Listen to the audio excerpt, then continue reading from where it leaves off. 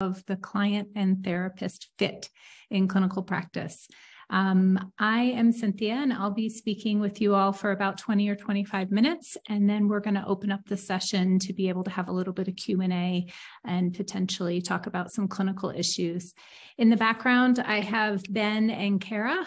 Ben and Kara are leaders with our organization who are working to help expand our network to be able to get new therapists, and they're going to help me manage some of the flow and keep track of questions in the chat. So if there are questions that come up as we're talking, go ahead and put them in the chat. Ben will be keeping track of that. And in the meantime, we are going to dive right in. So Kara, if you can go on to the next slide. The chat seems to be disabled. Thank you for mentioning that, Maddie. Ben, are you able to work on that? Yep, I will work on that. Okay. Thank you. Thanks. So I know that some of you are already familiar with PATH, but I felt like it was important just to be able to give a little bit of an introduction to who we are. I think that one of the things that has happened in the telehealth industry is that there's been a lot of confusion about all the different types of companies and how we all operate. I want to set the record straight that PATH is a behavioral health company that is powered by technology. And so we have a network of over 6,000 providers who are delivering care across 9 states. Our work is entirely outpatient level of care. We do provide individual, couples, and family treatment for people that are ages 5 and up. We also provide care coordination to any of our clients that need it. We don't charge a client for any of that, but believe it's very important as far as being able to support providers who may have a client who needs a higher level of care. We also have psychiatric services in the state of California, and that is for adults aged 18 and up. I want to call attention also to the second sentence on the slide. We are deeply committed to providing high quality care that improves the lives of the people we treat, investing in the providers that deliver that care, and operating in an ethical and compliant manner. This is something that is extremely important to who we are as a company.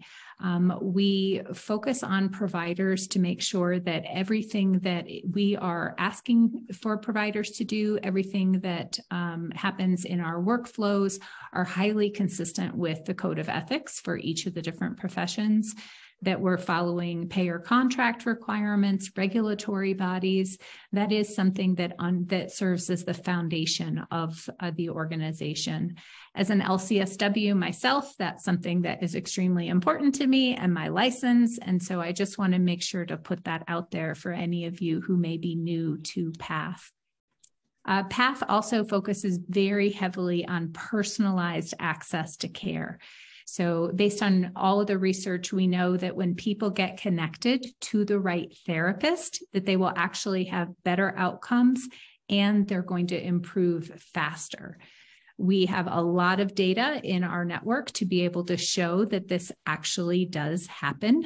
We slice our data in looking at ethnicity, match, race, gender, language, and even the diagnosis that a person comes in. So when a client goes through the process of getting matched with a therapist at PATH, we are very focused on trying to make sure that we're getting them exactly what it is that they're looking for, because we know that that's going to set them up on the right path. Kara, can you go to the next slide? I would not be an appropriate behavioral health clinician without emphasizing what our organization's mission is. This mission was recently revamped. Our mission is to make mental health care work for everyone. And what we mean by everyone is we're talking about clients, we're talking about therapists, we're talking about our health system partners, and even for payers. And our CEO, he often says that it's mental health care that just works. And that is one of the things that is great about PATH, because we're very committed to being able to make sure that this system and the work that we're doing works for everyone. Next slide, please. So a little bit wanted to introduce myself. I am the head of clinical care at PATH. So it's really important that we have clinical presence in the organization. I am a member of the executive team and work fairly closely with a lot of our provider network. I'm an LCSW. I've been working in private practice since 2003. I have a pretty diverse clinical background in that in addition to private practice, I've worked at a community mental health center, I've worked in a hospital, I have been a social work professor, and I've even done clinical research. And so I think that it's really nice that I have this breadth of experience because I have a good pulse on some of the different clinical dynamics that come up in our work. I joined PATH in 2021 after learning really about what the organization was about and knowing how much of a difference we could make through telehealth. I oversee quality, compliance, and clinical practice for our network of providers. And the reason why those three things are all connected is very similar to those first points I mentioned about PATH, very much having a commitment to being able to make sure that the work we do is highly ethical, compliant, follows code of conduct, code of ethics, everything that we're doing. And that's been a really important principle for me in my work. So my goal in this very short webinar is to be able to talk through some of the factors that help build connection in a telehealth setting, and also to talk about when it's not the right fit. I'm going to spend the bulk of the time talking about rapport in the telehealth environment. This is a topic that we've learned a lot about this over the past couple of years since COVID hit. And we certainly have research to be able to back it up, but then we also know from practice experience how this is really working. So we're going to start with the strengths, just like how we would in a situation in clinical practice. So Kara, can you switch to the next slide? All right, so all signs point to the fact that telehealth is very much here to stay. Clients want it, payers are continuing to cover it, and most providers are finding, especially I have a little bit of a biased group in this webinar, but most providers are really finding that they love the many different aspects about telehealth. We do know that some providers and some clients are starting to offer in-person services again. And so there is still a need for in-person, but there's also been a pretty heavy emphasis in the field that clients are requesting to continue services via telehealth. Now, telehealth is different than in-person services. I am not going to compare and contrast, outweigh the benefits of one versus the other. I think that it's important that we treat each of them as a very distinct process.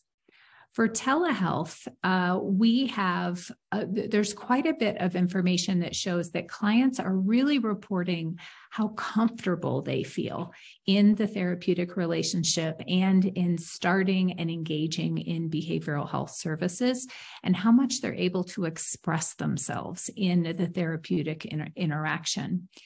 On the other hand, when you are in person, you're really picking up on energy and body language in the room.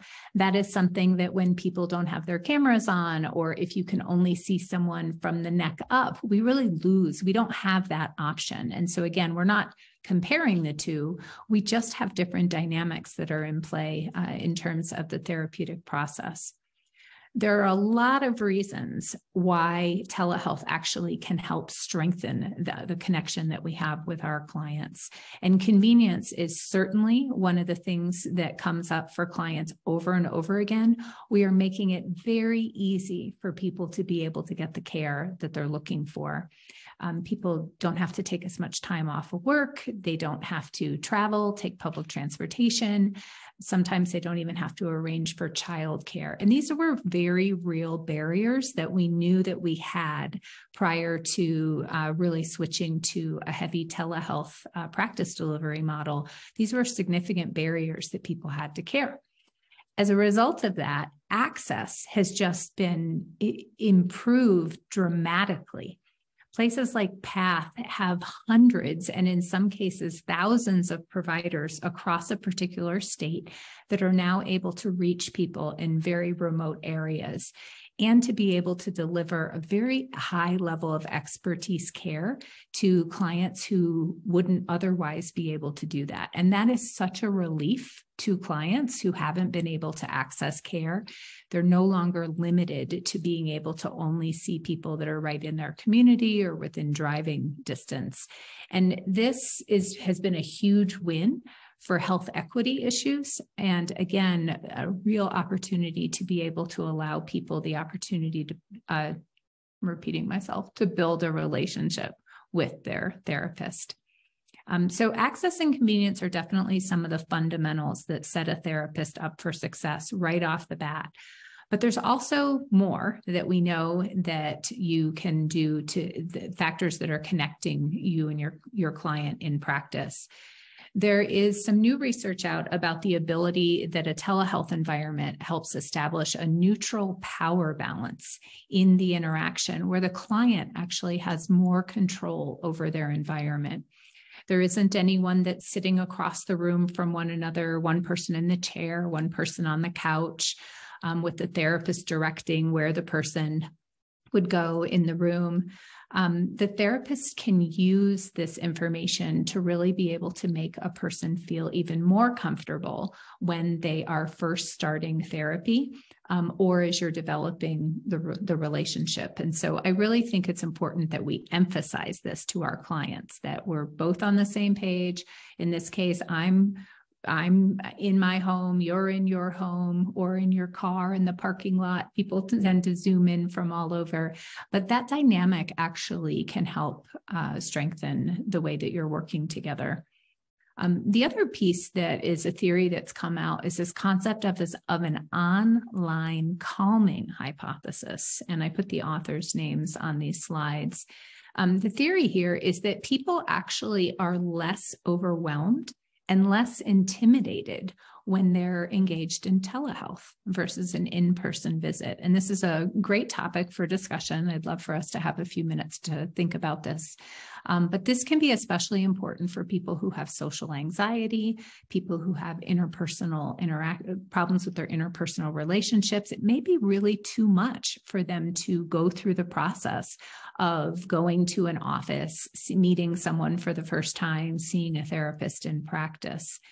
The other piece of this hypothesis that comes out is that there's some links to the fact that we may actually be doing a better job showing empathy and being able to communicate what's happening in the relationship because we're having to use our words. We can't rely on passing a box of Kleenex or holding the space and waiting for the person based on how they're feeling or how they're responding. And so I suspect that this is actually a fairly strong factor in strengthening a therapeutic alliance, and that there might be a ripple effect in terms of how this plays out in the relationship. Kara, we're going to go to the next slide, because there's more.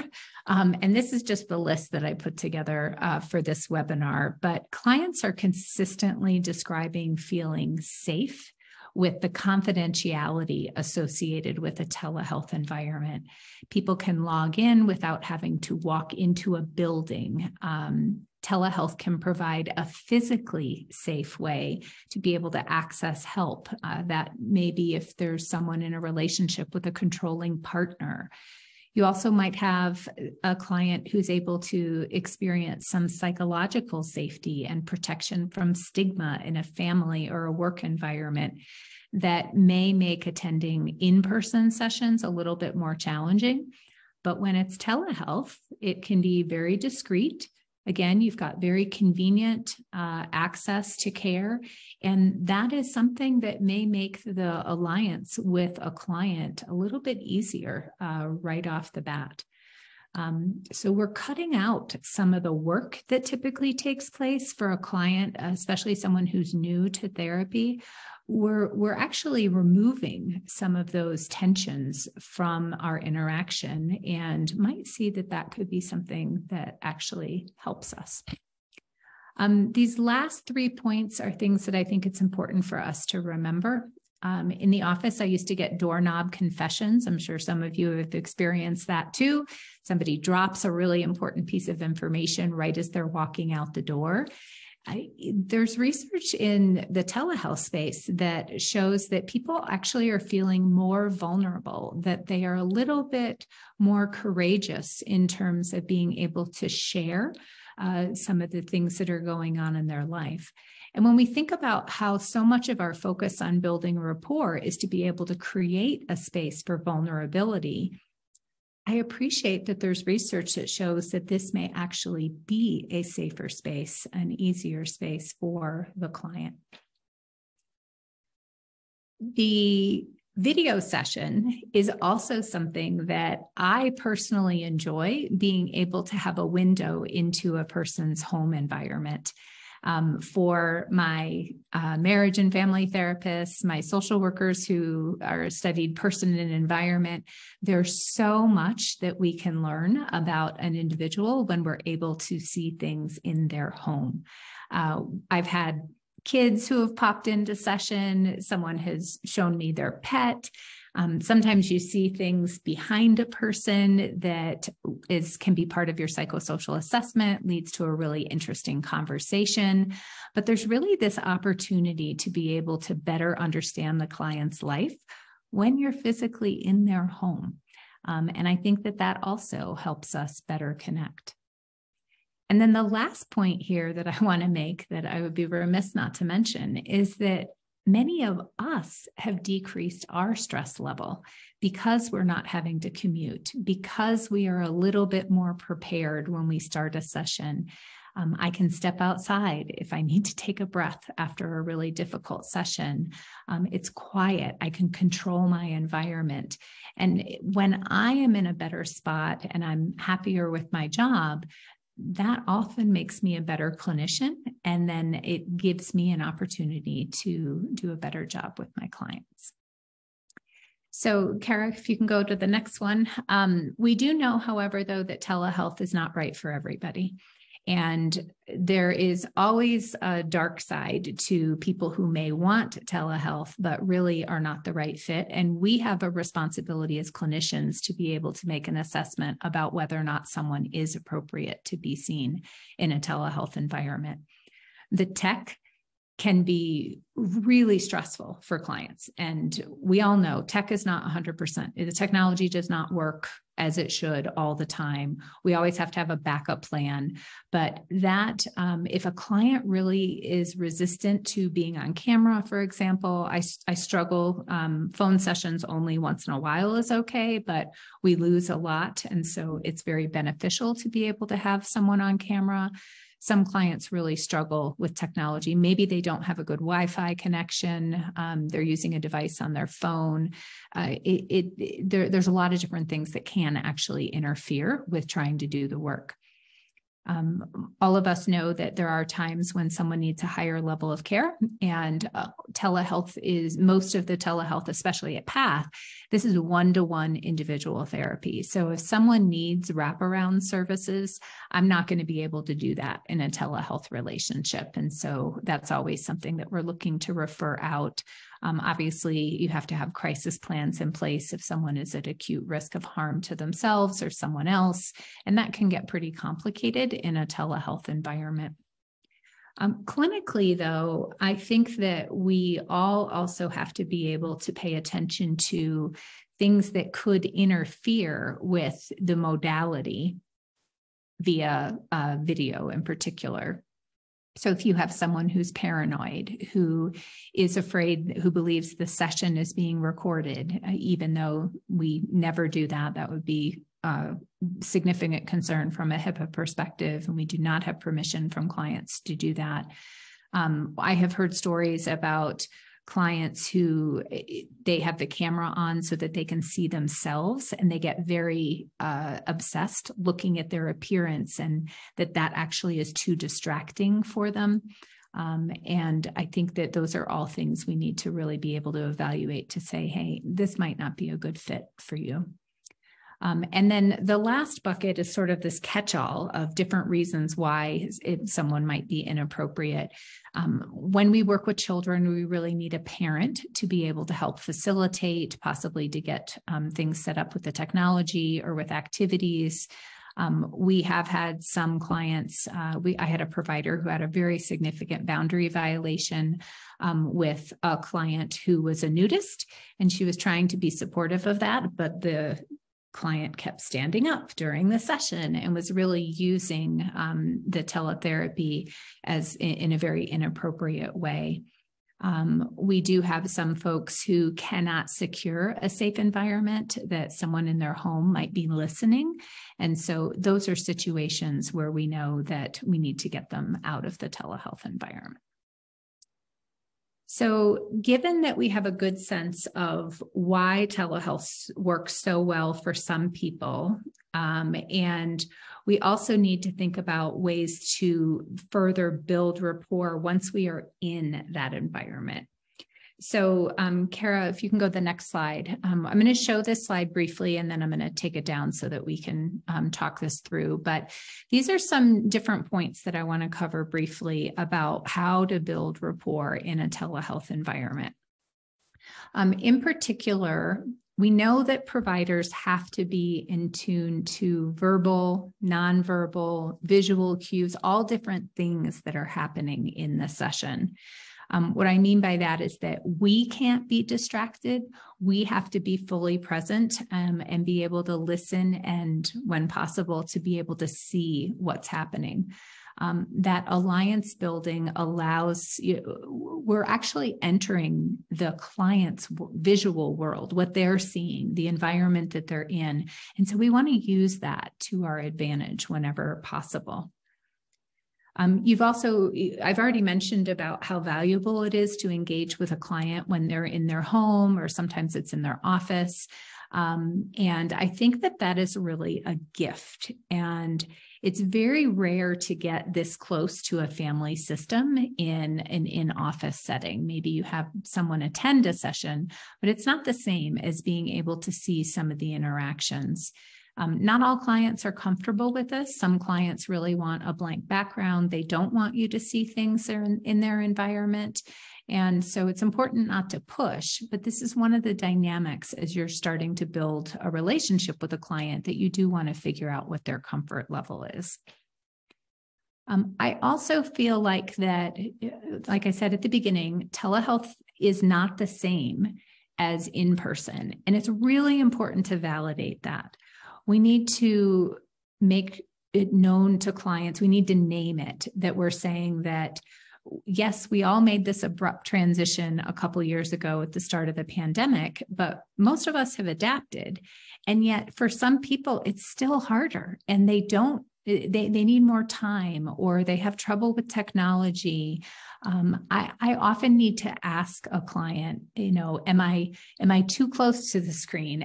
Can you hear my audio okay? Is this working for you? And so I really like to be able to make sure that we're having that conversation with the client. I don't want it to be the elephant in the room. I don't want to pretend that my cat didn't just walk by over my computer screen or something like that. We do need to make that part of the experience of being in treatment. Biases also persist in our work and in our training, whether you're online or in person. And so I'm calling this out in relation to how important it is that we do need to reflect on the therapist-client relationship, how that impacts those power imbalances or inequities, and that those issues we still need to address, even though we are in a virtual environment. There's a lot of different meanings to being able to get treatment. Eye contact can be very different across cultures, and you're going to see that play out even in a telehealth environment. You heard me mention about the home environment. We need to ask permission of our clients of, are they willing to share certain things? How do they feel about us having a window into their home? Are they doing what they can to be able to find privacy to talk?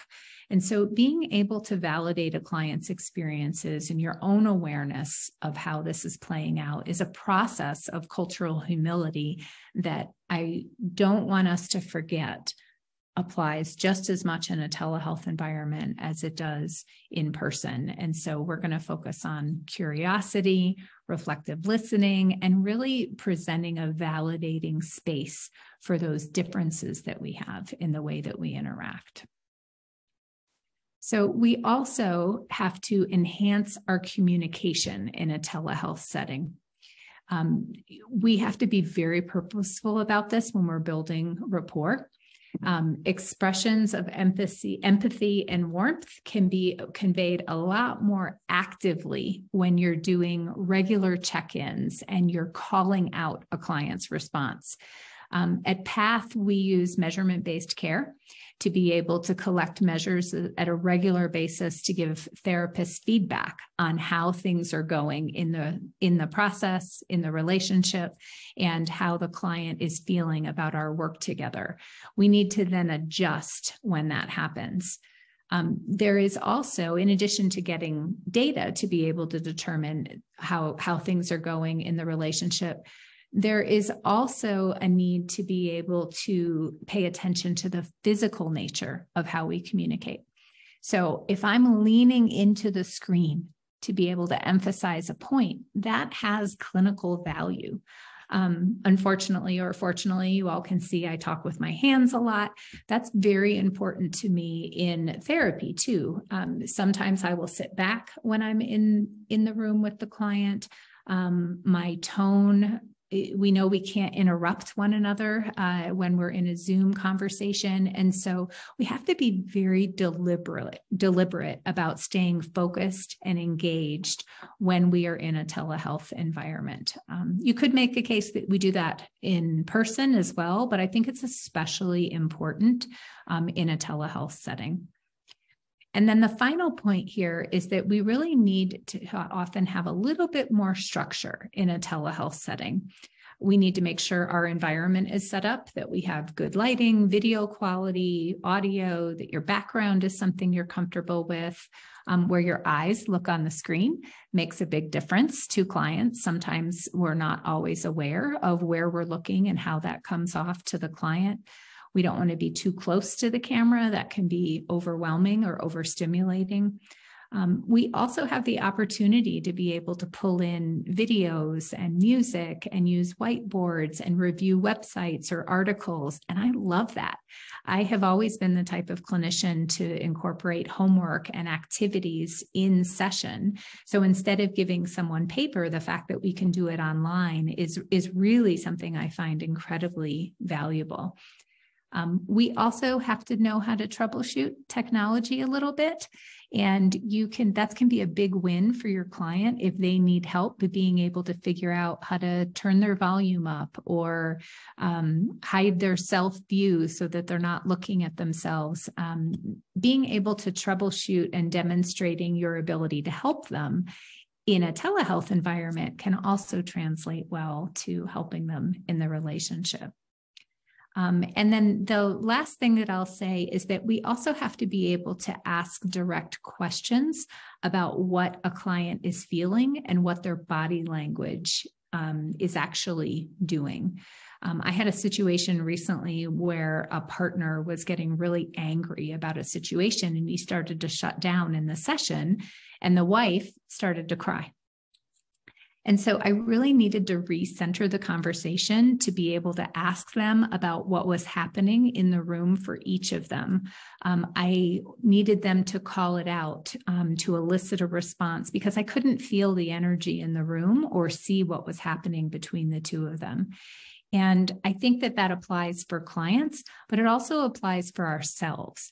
So we have to sometimes tell a client directly, this is what I'm feeling. You know, what you just said makes me a little bit uncomfortable, and this is why. And those are things that I think can really help strengthen the way that we are relating and connecting with our clients. So I talked a lot. I didn't stop in between, but I think we're good on time, which is great. And so, Kara, if you could pull down those slides, I'd love to be able to open it up to the group. If there's questions, comments, conversations, reflections about things that you've had, and certainly, Ben, if there's been questions that have come into the chat, I'd love to be able to open that up to the group. Yeah, absolutely.